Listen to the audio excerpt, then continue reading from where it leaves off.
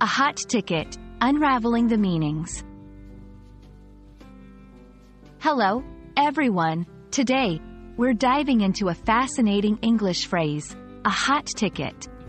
This idiom is not just about tickets or temperature. It's a colorful way to describe something or someone extremely popular or in demand. Let's explore this expression together and see how it's used in everyday English. A hot ticket originally referred to actual tickets that were highly sought after. Think of a sold-out concert or a must-see play. These tickets were hot because everyone wanted them. Over time, this phrase took on a broader meaning. Now, it's used to describe anything that's incredibly popular or trendy.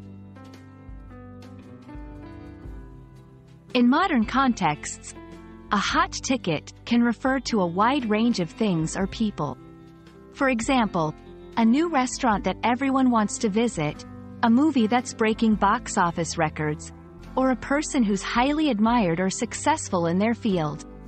It's a versatile expression that adds flavor to our language. Let's see how a hot ticket is used in sentences.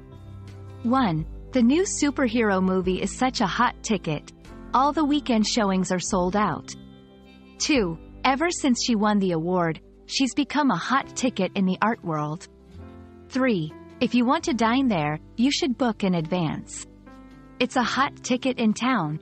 These examples show how the phrase can be applied to different scenarios, emphasizing popularity and demand. And that's all about a hot ticket.